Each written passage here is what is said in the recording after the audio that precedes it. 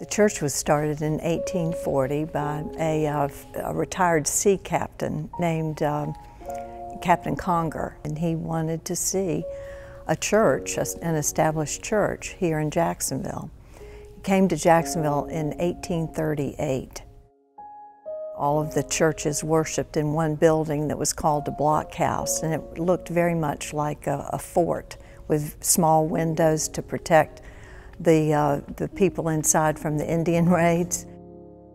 And Conger arranged to have territorial legislature to issue a charter for the First Presbyterian Church. So that was the beginning. The original worship building was Captain Conger purchased the Baptist Chapel, which was over on Noonan and Duval Street.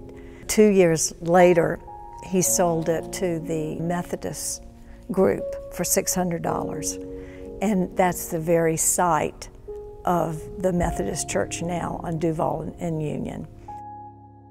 This sanctuary was built in 1902 after the Great Fire. And after they built it, after about 20 years, they decided they didn't like what they had built and it needed to be expanded. They took out a loan and redid the sanctuary. And then the Depression hit. The bank began calling, and if the church could not come up with some payments and some sort of plan, they were going to have to foreclose.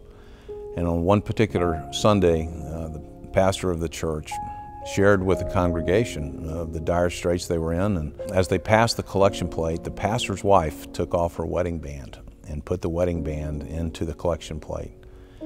Of course, the plate gets passed up and down the rows and the pews, and as other people saw that she had put in her wedding band, other women began putting in their wedding bands.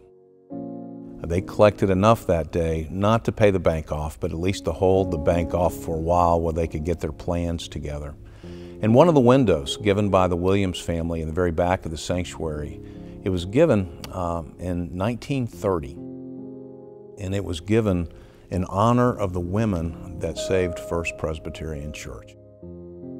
It's just one small slice of the history of this church that for generations has been here serving, pointing people to Jesus Christ, reaching out to the homeless in recent decades, and serving the needs of this community. Stained glass windows were developed for people who couldn't read.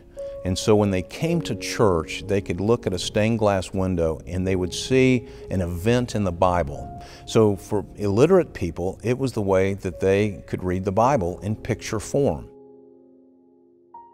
When Robert came in 2000, he was under the impression that all the old documents had burned in the fire. But over the course of the years, they were finding letters, papers, pictures. And so the leaders of the church decided to, in celebration of the 175th, to get all that stuff together to see what we had. So they agreed to hire an archivist. Her name is Taryn Rodriguez Boyette. And downstairs, what was at one time was the dining room, it is now our workshop. The first phase is getting the exhibit together for the 175th, but the second phase is taking all that stuff that's downstairs and putting it together, cataloging it in a workable form. And what started in 1840, and we've documented to 2015.